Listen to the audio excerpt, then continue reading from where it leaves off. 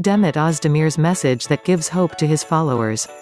Famous actress Demet Özdemir is resting at her home during the break in the shooting of the series You Are Born Home, and is trying to protect against the coronavirus epidemic. The famous actress makes her talk more in social media than she does at times. Özdemir, who received a reaction from some followers on social media the day he accused those who went out with being selfish, drew attention with his different shares today. He published his photo with actress, friend and style consultant Demet Özdemir and said, "We think we are making our bread right now." Demet Özdemir wrote that you were created for the kitchen. Quote.